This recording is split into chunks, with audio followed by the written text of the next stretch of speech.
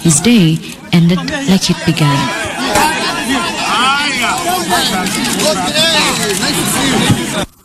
As early as 8 a.m., Kenyan colors brightened an otherwise cold Dutch day.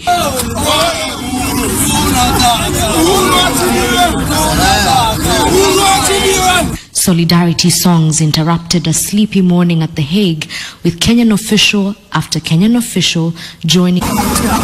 With each passing moment, the number of observers grew. Journalist Joshua Sang, himself facing charges at the criminal court, was also here.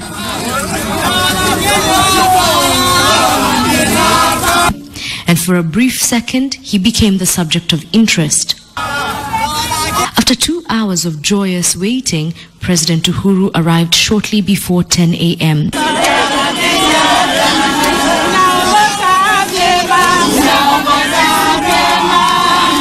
Those 8 steps still problematic as the president made his way to the entrance of the court.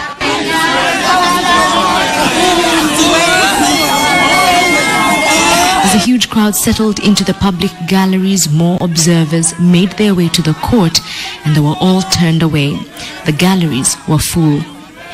It would be another 4 hours before the ICC steps came alive again as the president left for his hotel. President Uhuru Kenyatta walked out of the International Criminal Court. He could hardly stand still. The crowd around him was swollen, and they were eager to hear him speak. Sitaki niseme mengi, nyinyi nyote mmejisikiliza, hakuna lolote. Nilikuwa tu aone tumefika. Mimi nasema wenzangu, nimewashukuru kwa mapenzi yenu, nimewashukuru kwa vile mmetuunga mkono, na mbele ya Mwenyezi Mungu mambo haya itapotea. Maneuvering down the 8 steps at the entrance of the court, however, proved a tall order. Government officials, Kenyan observers,